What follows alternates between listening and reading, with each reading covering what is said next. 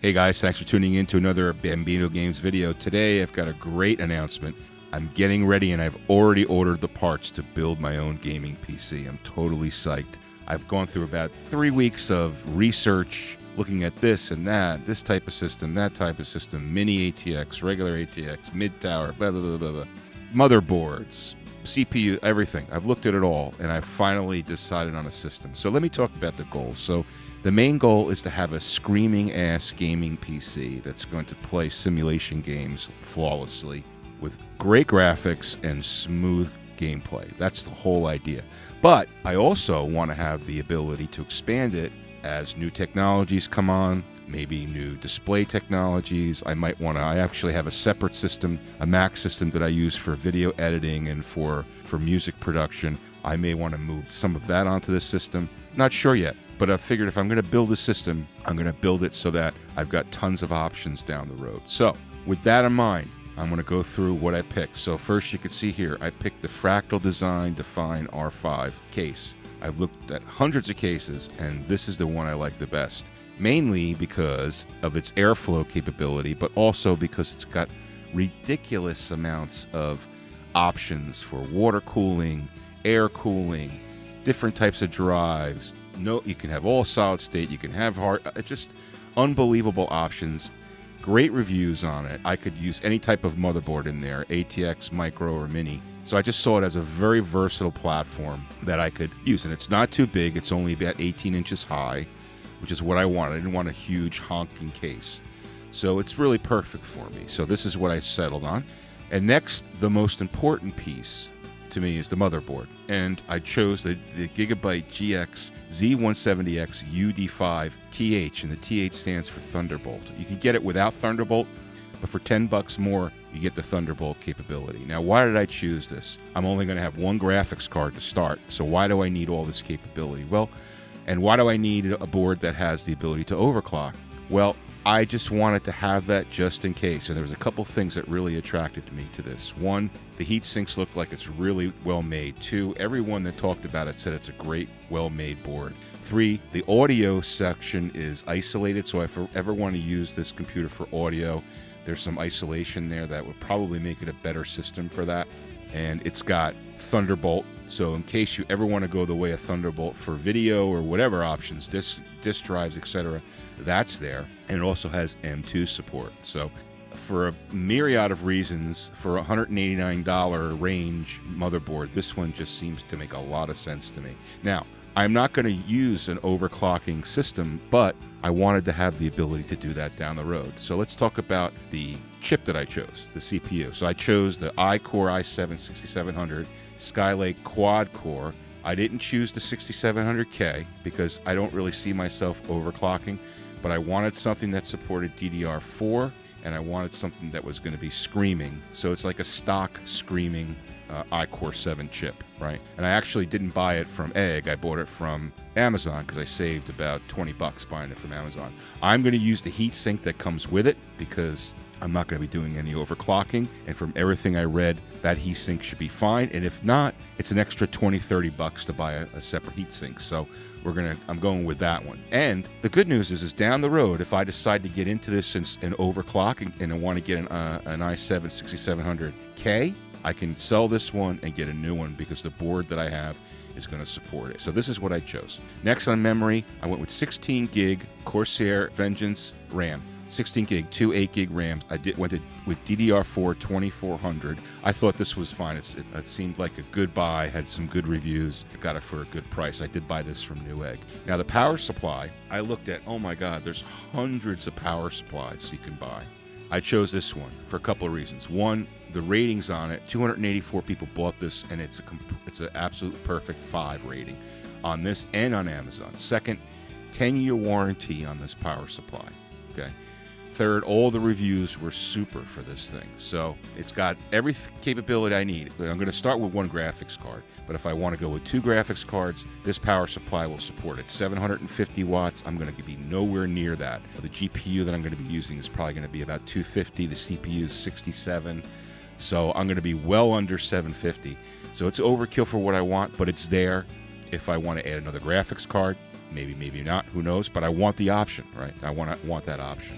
All right, so I went with this one. It's a great deal here because you get a $20 mail-in rebate, which I'll mail in, and I'll get 20 bucks back. So I did buy this from Newegg. So that's the power supply, and it's totally modular, so it's going to be hopefully easy for me to install. And let me just talk about that for a second. Now, I do have a background in computers, various areas of computing.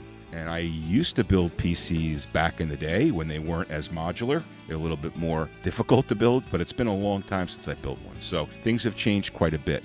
Done a lot of research, and I don't think I'll have any problem building it, provided that the parts I get are solid. I follow the instructions, and I should be in good shape to do that. So it's going to be a first-time build for me with some experience to back me to make me feel comfortable that I can do it. So in any event, I chose this power supply because it looked like it had some really good cabling, and it's completely modular, so it's going to be real easy to connect power up to the devices I'm going to be using. And I don't have a lot in this system to start. And let me just talk about the peripherals here. So I went with the SanDisk 256 gig M.2 SSD because this motherboard that I purchased has an M.2 SSD slot right on the motherboard. So I wanted to go with that as my boot drive. Its job is to run Windows 10, maybe some games, but probably just Windows 10 and anything system related. This is a fairly new product, but it's SanDisk. They've been around forever.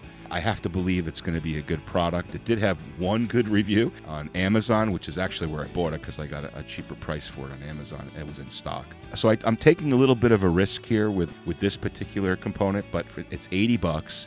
I'm going to have the system set up so that if I do have a problem, I'll be able to reconfigure pretty easily. Okay, so I feel comfortable with this. Anyway, so I went with this as my internal boot drive, if you will. So that's plenty of space for the operating system, which I'm going to use Windows 10 Home because I really don't need the functions of Pro. Now, for my other drive, I'm going to be using a Samsung 850 EVO 500 gig, and I'm actually going to be using the 500 gig that I have in my laptop currently. I'm going to basically take the hard disk that I replaced, put it back in the laptop, and I'm going to reformat this and use this as my data drive. And here I'm going to store all games, right? So I'm going to have a completely SSD system. Now, I toyed with the idea of getting a terabyte or a 2 terabyte hard drive for backups, but I use off-site backup, online backup, so I'm not really sure I even really need that, since this computer right now is really going to be set up only for gaming.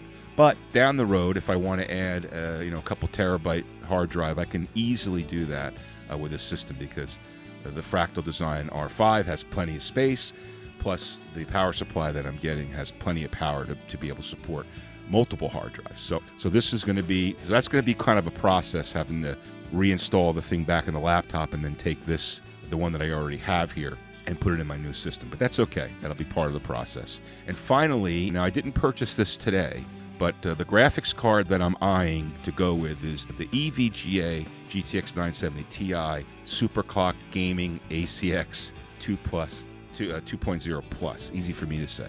Now, this is a card that's been out a while, and right now, as you probably know, we have a little kind of a flux in the graphics card industry, because you've got the GTX 1070 and 1080 getting ready to come out. So I'm actually going to hold off buying a graphics card until that all sorts itself out, because my anticipation is that this card, which is a super card, is going to come down way in price. Now, I can find it on eBay, brand new on eBay, I think it's like in the $400 range, $420 range. So I think it's even going to come down even more, especially when companies start to want to blow out their stock because they've got 1070s and 1080s to sell. So I'm going to wait on buying a graphics card as long as I can, because I know once I build this thing, I'm going to want to use it. But that's okay. And what I'm trying to do is optimize cost. When I look at this card, the capabilities of it, it blows away the 970. And unless the 1070, which probably is going to, I'm not sure where that's going to come in once EVGA gets their hands on it and does their thing to it, right? And I do want to buy a graphics card that has some cooling applied to it, and EVGA does a great job with that. So I do want to buy a card from them that has cooling applied to it. So it's either going to be the 980 Ti here, or it'll be a 1070. But anyway, that's where I'm looking for gaming cards. I looked at the 970, and the 970 is a great card, but for a couple $100 more, I should be able to get myself into this card and really have it a kick-ass system that's going to be VR ready in case I want to go that way or whatever I want to do. So anyway, so the graphics card piece is a little bit up in the air right now, but that should be resolved just about the time, you know, that I start to get this system running. Now, in the meantime, for testing and everything, the motherboard has Intel graphics built in, so I can use that for testing and getting the system optimized and all that. And then what I'll do is I'll purchase the graphics card, pop that in, and we'll be ready to go. Now, I should say I already have a Dell monitor, 24-inch monitor that I'll be using. I already have a Logitech 601 mouse that I'll be using for this system, and I did purchase a Logitech keyboard, the 501, which is not a super expensive keyboard, but I use mostly Xbox 360 USB gaming controller, so I'll probably be using that more than anything. So I didn't want to spend, you know, $170 on a gaming keyboard, since I don't think I really need that. I wanted to put the money more towards the core of the system. So let's talk about the cost. Now, all in all, except without the graphics card, including the new keyboard that I purchased, I spent a little over $1,000 on these components. Okay, so I'm building the base system without the graphics card for about $1,000, which is what I wanted to do. And now I'll probably budget between $300 and $400 for a graphics card, and I'll be able to get a kick-ass system that not only will be great for the games that are out today and the things that I play, like Train Simulator and Farming Simulator, but also for things like Rust and some of the other games that have a lot of movement in them that really require a more powerful system, and then other stuff that I can't even run on my current system, like Eurofishing and some other things. So anyway, and it's sort of future-proofed, at least for the next couple of years, I think. Let's just say I get a 980 Ti SC from EVGA in the middle of June for, let's say, $300. Okay, and then all of a sudden it's 4 months from now and the prices are ridiculously low, and I find one clearance for $200. Well, now I can put two of them in there and bridge them together, and it would be an unbelievable system. And that's the other thing, the motherboard that I have, if I want to go to a 67K because I want to do overclocking and stuff like that, I can go there if I want to. I think I accomplished what I want to accomplish, and I got to tell you, maybe you can tell on my voice, I'm very excited about getting these components in and starting to put this together. In any event, I've talked too much. I wanted to give you a preview of what I'm going to be building. I hope to have this stuff in-house within the next 5 days, and then I'll start to film that. In the meantime, I'm probably not going to be posting too many more train simulator videos, because the difference between what I'm doing now and what I'm going to be able to do is going to be too ridiculous. So I'm going to hold off on that. The car mechanic, I can certainly do that because you don't really need a super powerful graphics card to play that game. So that's a system that I'm going to be putting together. Let me know what you think of this. If you have any suggestions or comments, please put them in the comments. Hit the like button if you like what you saw today. Don't forget to subscribe. And as I said, down the road, we're going to have a build video where I'm going to show you exactly how I build this system. Thanks for watching, and have a great day.